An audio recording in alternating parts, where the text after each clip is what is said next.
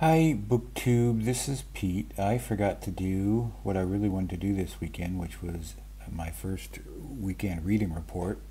So I'm probably forgetting some things, but there's a couple things that I've been spending a lot of time with this weekend that I want to talk about.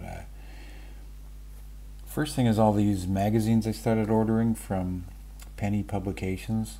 I'm going to do a video on these later and talk about them as a group, but here's Ellery Queen's Mystery Magazine. This is last month's issue. I've got so many issues to read right now. This is Holmes themed issue, which they do every January, February, which reminded me of Holmes on the Range, which is book time with Elvis from Mark event, or at least that's where I know it from, and so that reminded me of that. And I had watched one of their videos that he did with his group of Holmes fans, and I'll link to that in the comments. They talked about things they might be reading going forward, and one of the things they mentioned was Treasure Island, and I thought, hey, I want to read that.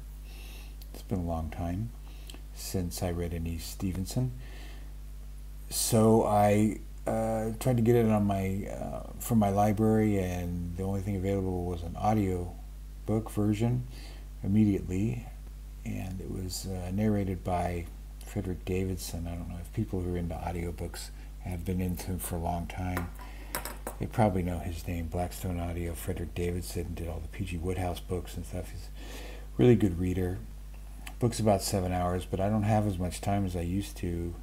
I don't spend as much time listening to audiobooks as I used to, because when I walk, I like to work on my Spanish or just meditate, and I used to have a job where I could listen to audiobooks all day.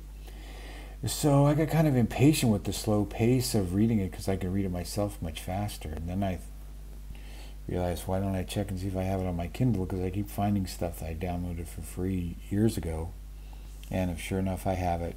In fact, I have a collection of six books by Stevenson, including it's got Kidnapped in it, it's got The Black Arrow, it's got The Body Snatcher, which I think is a short story, and it's got Jekyll and Hyde, which I know is a novella, and which I just bought a separate copy of for 99 cents a few weeks ago. I just keep doing stuff like that, so hopefully I'll stop it. And I'm really, so I started reading it that way. I returned the audiobook, and I'm picking up going to read the rest of it on my own. So I'll probably finish it tonight or tomorrow.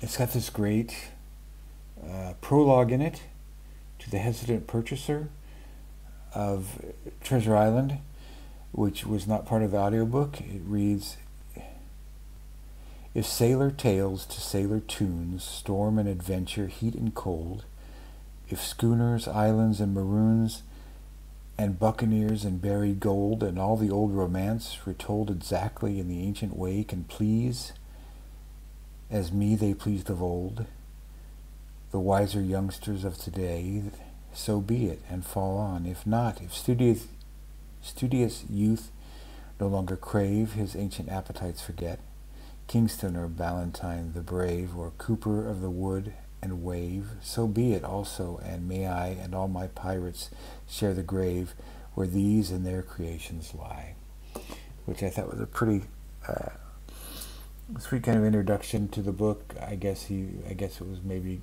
kind of an old-fashioned story he was trying to tell at the time, even though now it's timeless. And when you think of pirates and treasure and all that kind of things, you naturally think of Treasure Island.